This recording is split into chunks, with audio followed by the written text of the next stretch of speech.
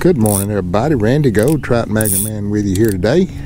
Down here at Nickajack, looking for some new beds. Don't know, this spawn may all be over. I don't know. I'm gonna see what I can catch here. I'm fishing today with the Diplomat Extreme, with the Revo MGX Theta 1000, spooled up with some ES2 Variable Ester monofilament.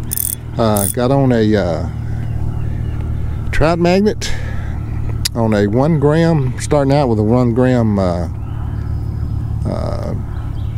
Daiwa jig head, tipped with a little piece of Berkeley Power Wiggler, and we're gonna see what we can get into, folks. I've got my slow taper special with me, and we'll fish it some too also today. So come on with me and let's see can we find some more fish. I know I've told you before that I'll wear a place out until I don't no longer catch any fish there, and that's what I'm doing here. I know y'all get tired of me coming to the same place, but I'm telling you folks, if that's where you're catching fish, that's where you need to go. So come on, let's see what we can do.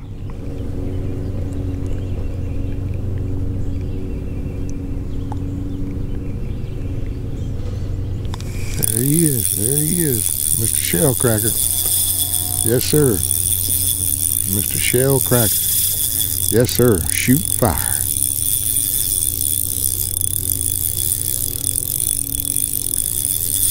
Oh yes sir. This looks like a molten gator. I don't know. It is shoot fire. I believe this is my best one of the year yet. Oh yes, without a doubt. Would you look at this thing? Would you look at this shell cracker? My gosh. Now this in Tennessee, this is a trophy, folks. Let's get him out of the, my gosh, this ain't my personal best shell cracker, but I'm gonna tell you something, it's the best one I've had in a number of years. Wow, wow, this is a fantastic fish. Wow. Would you look at this thing? Would you just look at this thing? My goodness gracious alive. Get a measurement on him.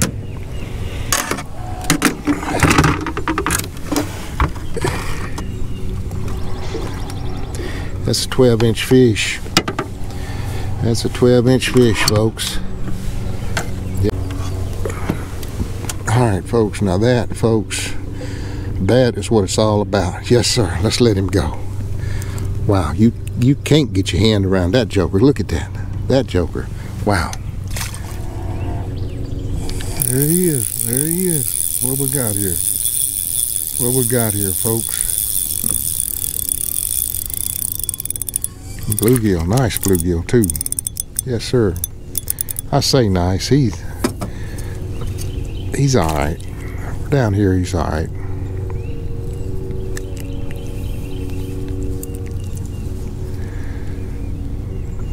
All right. There he is. Ooh, another good shell cracker, folks. I do believe. Yes sir. Yes sir. Another good shell cracker. Yes sir. Yes sir.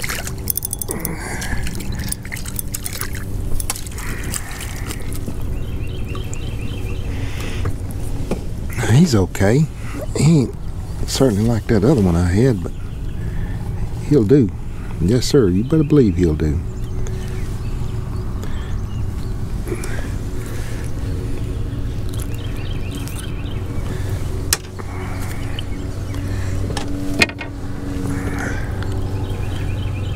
Yes sir, he's all right. About a 9-incher.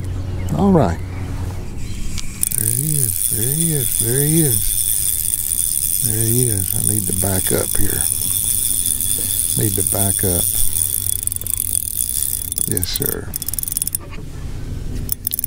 Yes sir. All right.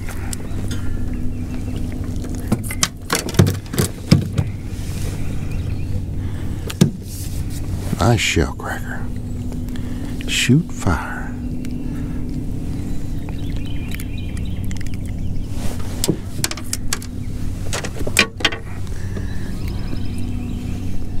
Yes, sir, folks. That's a nice 9.5 inch shell cracker. All right. There he is. There he is. Mr. Redbreast over here, I'm sure. A few of them left over. Yeah. Yes, sir.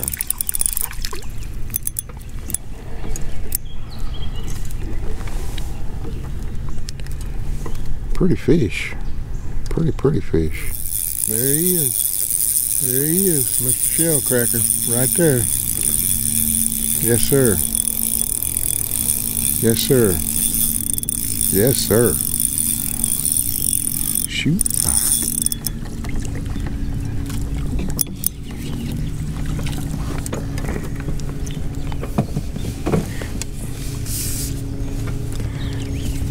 Folks, what I'm doing is I'm still bed picking. There's not a lot of fish on these beds, but there's enough to make it worth my while to come down here and fish for them. That's a good looking fish. It's about a 7.5 inch shell cracker. Give me a tussle. There he is. There he is. There he is. Yes, sir. Talk to me.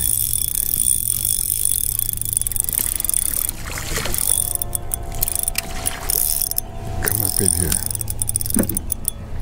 Yes, sir.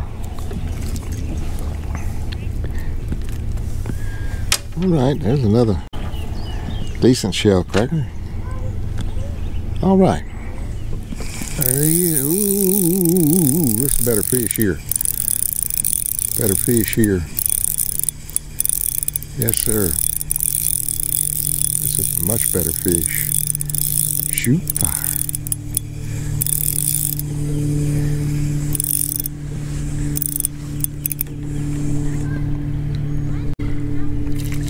Oh yeah, shoot fire. Yes, sir, better.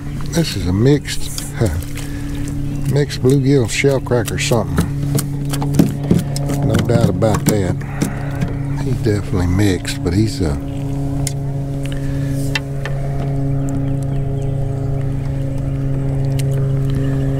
a nice bluegill.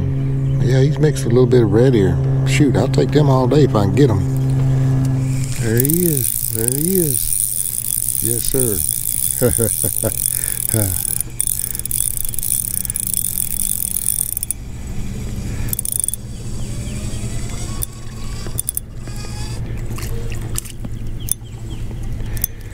Now, folks, as bluegill go, he's just kind of medium. But I'm going to tell you something. With this tackle, I'll stay on them all day if that's what I catch here. You better believe that. Well, folks, I'm going to call it a day. As you can see, I'm down here below the dam. Started out this morning up in the lake. Was on fish up in the lake. Not a lot of fish. Was bed picking once again. The bedding's done up there. There's no new beds, but there were a few fish hanging around the old beds. They always do, and they'll probably be there another day or two. Then the water up there was 78, 79 degrees, something like that.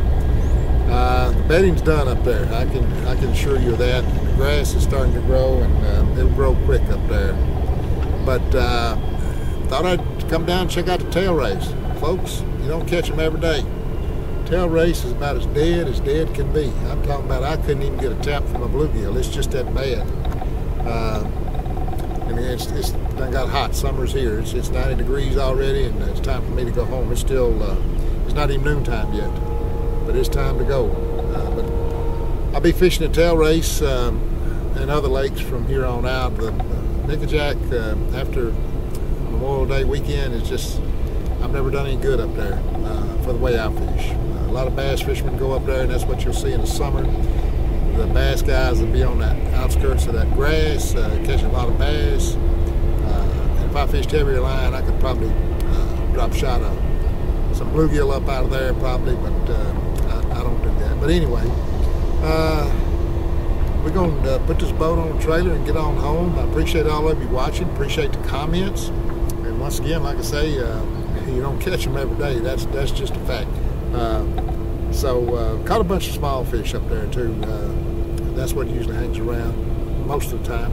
But also got that one good shell cracker. That joker was 12 inches. You pinch the tail, it was 12 inches. That's the biggest one I've caught this year. It was a fine firecracker for Tennessee. That's a fact. So anyway, folks, once again, thanks so much for watching. Appreciate the comments.